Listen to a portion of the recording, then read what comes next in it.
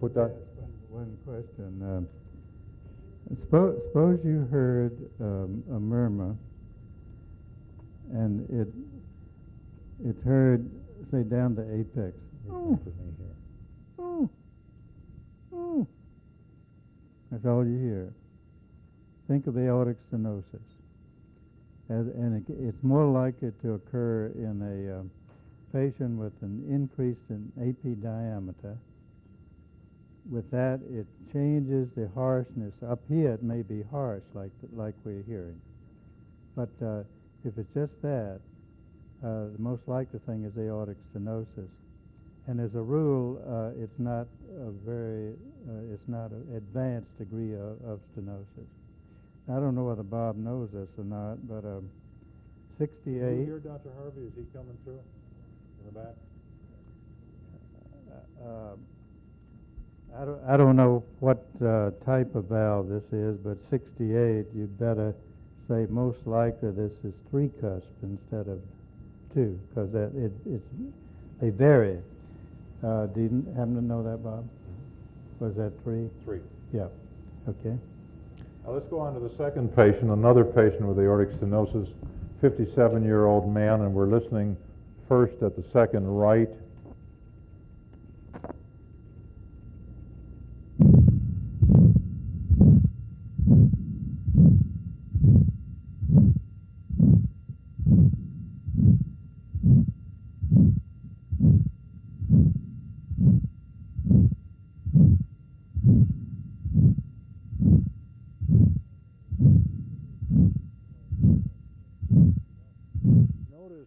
This murmur is considerably more coarse or more gruff than the previous murmur. The last one had some of the musical or bleeding qualities to it. This one sounds just like Dr. Harvey suggested, that clearing of your throat. Listen.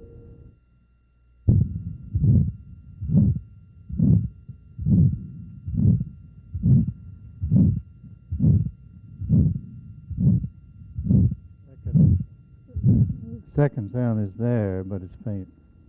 Second sound is present and faint. Most likely, at this age, we're dealing with the bicuspid aortic valve. I don't know whether you have that information.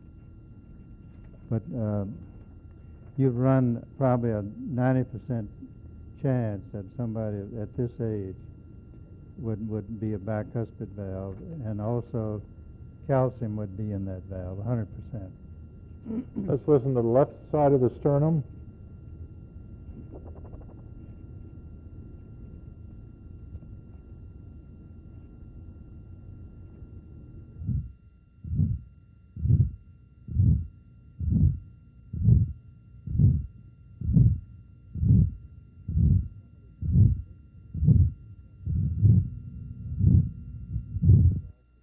Some of the transmission of this murmur goes up into the neck. You can hear it out the bony clavicle. You can frequently hear it at the shoulder tip, and sometimes you can hear it down on the tip of the elbow. Here you're listening to the shoulder.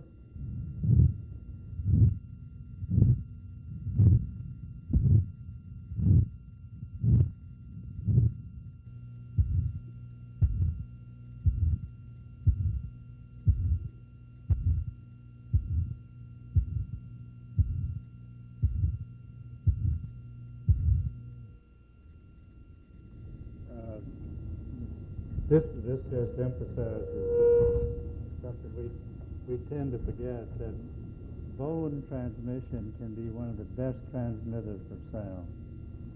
See, we are used to listening aortic going down to the apex or up.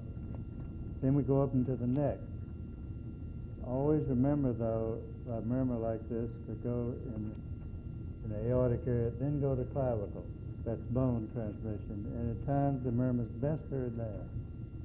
Another thing that is we paid attention to, we thought that maybe it'd be a clinical sign that if this is aortic stenosis, the murmur would be loud on the right as compared with the left.